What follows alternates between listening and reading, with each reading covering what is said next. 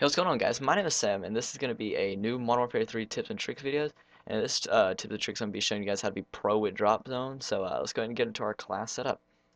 Alright, guys, so welcome back to this gameplay. I do pretty good for drop zone, so I'm going to go ahead and tell you about the game type drop zone. Alright, so drop zone is a game type that is fairly new. They added it. It's like a new game type. It's not like super new. It didn't just come out yesterday, but it's pretty new. Where you have points on the map where like red smoke is coming out called the drop zone, and you have to cover that drop zone, like stay in it. And as you can see, you get like 20 points while you're on the drop zone, and so that helps you get the points that you need to win. The score is like 7,500 or 75,000, I think.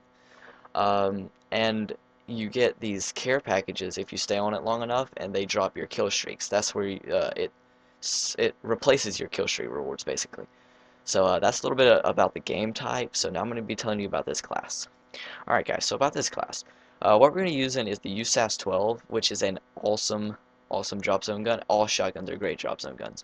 Because usually in drop zone, on the drop zone, you'll have a lot of enemies on the drop zone, so you can just go in there and just like spray them down, and that's really helpful.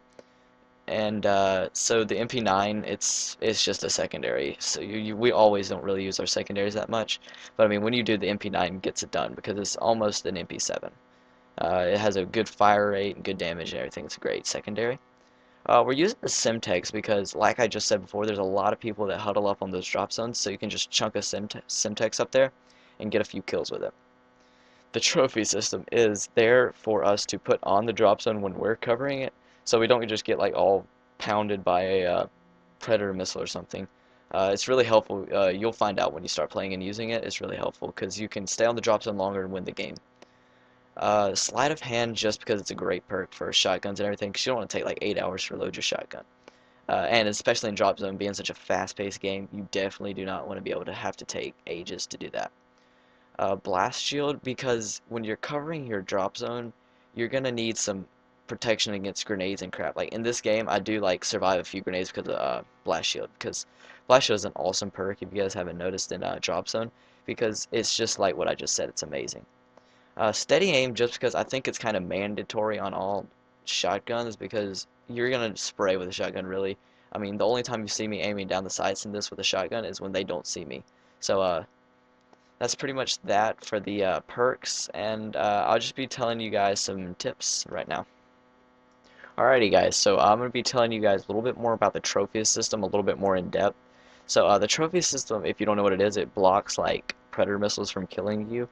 So when you're on the drop zone, you're going to need to place that on the drop zone when you're covering it, because I can't even tell you how many times I've lost the drop zone because of a predator missile. Because the drop zones are so obvious. They just see like a bunch of people on the drop zone. They just know, oh look, I'm just going to go shoot my predator missile down here because it's easy. And it's just not a good thing. You need to have your predator missile. Also, the blast shield. Blast shield is so awesome on this because people will be chunking grenades after grenades after grenades after C4s after grenades after grenades after C4s after grenades at you, and it is awful. Like I can't even stand it when I don't have blast shield on because I just get pummeled with it because everyone is just owning me and everything. It's just pretty bad. So that's the end of this tricks and tips video. I hope you guys really enjoyed it. The picture that you see after this is going to be a pretty long picture. You don't need to watch it or anything. You can just click away because that's just going to be the thumbnail. So I hope you guys really enjoyed this video. Thank you so much for watching. Please leave a like and subscribe. Peace out.